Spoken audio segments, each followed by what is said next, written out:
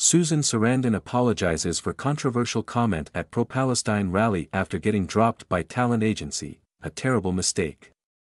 Susan Sarandon has addressed the controversial comment she made at a pro-Palestinian rally that got her dropped from her talent agency. Last month, Sarandon attended the rally in New York City in hopes of highlighting the urgent humanitarian crisis in Gaza and call for a ceasefire, per a statement she made on Instagram over the weekend. While she had not planned to speak, she was invited to take the stage and say a few words. During her speech, Sarandon suggested that Jewish people who are afraid of the rise of antisemitism amid the Israel-Hamas war are getting a taste of what it is like to be Muslim in this country, so often subjected to violence.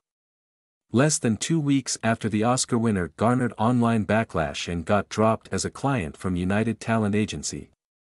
She has apologized for her words. This phrasing was a terrible mistake, as it implies that until recently Jews have been strangers to persecution, when the opposite is true, she wrote on social media. As we all know, from centuries of oppression and genocide in Europe, to the Tree of Life shooting in Pittsburgh, Pennsylvania, Jews have long been familiar with discrimination and religious violence, which continues to this day.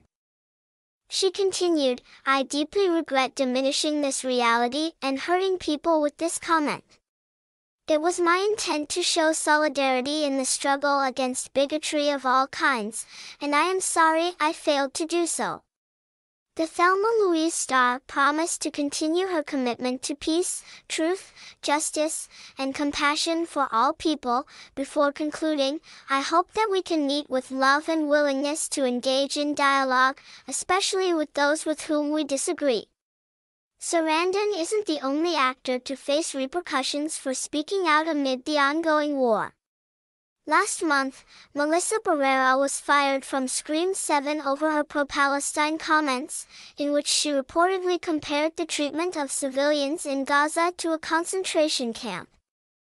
Spyglass stance is unequivocally clear: we have zero tolerance for antisemitism or the incitement of hate in any form, including false references to genocide, ethnic cleansing, Holocaust distortion, or anything that flagrantly crosses the line into hate speech, a spokesperson for the film's production company said in a statement to The Hollywood Reporter.